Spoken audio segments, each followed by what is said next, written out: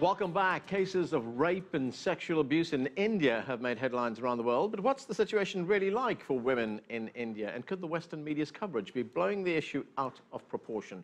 Joining me is feminist professor at the University of Maryland, Ashwini Tambe. Thanks for coming. Thank you. According to United Nations figures, 1 in 3 women in the world experience physical violence in their lifetime.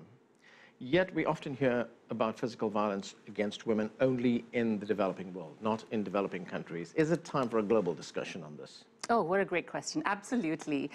I think it's a really good moment for us to be thinking about sexual violence, and in particular about the term rape culture, because we tend to think about rape as being localized in particular cultures of the world or regions of the world, but actually what a lot of us scholars are talking about is rape culture as it exists in various parts of the world, including the United States.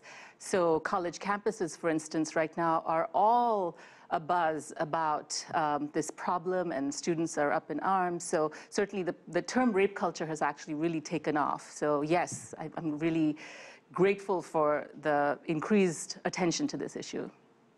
If we look at what is the reason behind some of this violence around the world, if we looked at developing countries like India, we just talked with Leslie Udwin, who was the producer and director of that movie, India's Daughter. She attributes it to a large extent to culture, and in fact goes to the extent of saying that the rape and killing of a young student was representative of most men in that country because they are programmed, as she puts it, in a certain way. Do you believe that to be the case? No, I do see things a little bit differently. I mean, I tend to actually think we need to ask questions about which men we're talking about and not assume that it's a problem that is true of all men and across time and across the country.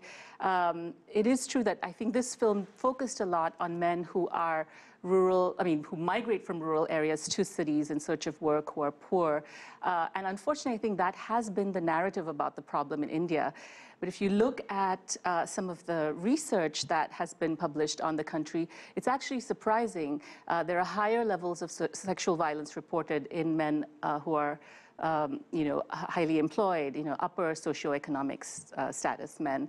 Now, I think the problem is also not one that is exclusive to men. Actually, I think people in general, women, mothers-in-law, do enforce certain ideas about what it means to be honorable, what it means to be respectable, notions of, how to conduct oneself in public that are actually a part of the problem.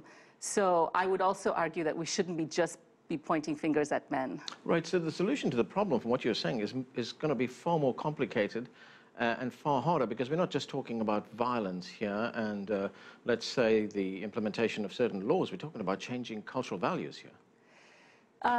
Yes, that's right. So if I understand your question correctly, you're saying that laws are not alone sufficient. Sufficient, yeah. Right. I think what we're seeing is that people certainly are using sexual violence as a way of exercising power, or an attempt to exercise power. We are, we're in a situation right now where the problem is assumed to be one of, strangers attacking women on streets, when even the National Crime Records Bureau points out that 94% of sexual violence cases happen in contexts where the person is known, the offender is known. So it's a family member or a neighbor or a relative. So, the problem is certainly much more deep-rooted. The law tends to assume there's someone who is someone you can arrest and, bring to justice. But most people don't want to report their family members and neighbors. Right, because you have this other phenomenon, and again I have to refer to India, where marital rape is not a crime. Yes. And in fact, the number of women sexually assaulted by their husbands is 40 times higher than women who are assaulted by people whom they don't know. Yes, exactly. So it is a serious problem, and in fact, that was one of the tragedies of the recent attempts to reform the law, that marital rape was not included as a crime in the overall framework. Now, the head of the UN Agency for Gender Equality says that in many instances there are laws that exist in many countries around the world to protect women from this kind of violence, but the problem is that these laws are not being implemented. Yes, it is true. I think laws are sometimes a very blunt instrument, not always effective. I think they function as a threat if they're widely known. But I think we should be looking forward to resources being put into handling this problem. So, for instance, in India, there was a very interesting initiative to actually set up more rape crisis centers. Because in India, one of the interesting problems, sad problems, is that women who do experience violence don't have other places to go to. They can't return to their natal homes because they're often worried about the stigma. And so activists have always said that we need more crisis centers, more battered women's shelters.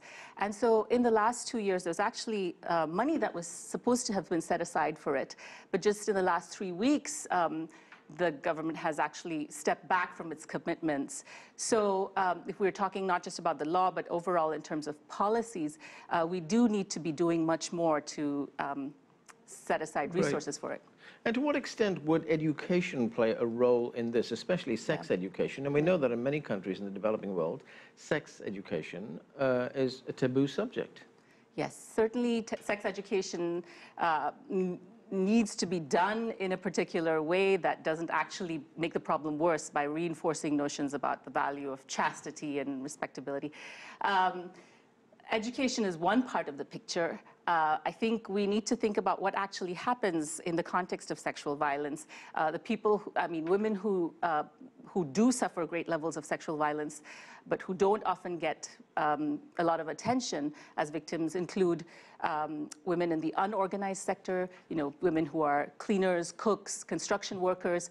And I think the people who exercise violence against them are not only people who are doing it because they don't have the education, it's because they actually see it as normal to exercise that kind of, they don't even see it as violence. I think that is the problem. When I say rape culture, it's actually when we don't recognize sexual violence as violence. We think of it as fun or sport or legitimate punishment. Yeah. Dr. Ashwini Tambe, thanks for joining us. Thank you, you're welcome. We are going to take a break right now. Up next, we move from India to Mexico, where 6 women are killed every day. We take a look at that disturbing figure. That's all coming up on The Heat. Stay with us.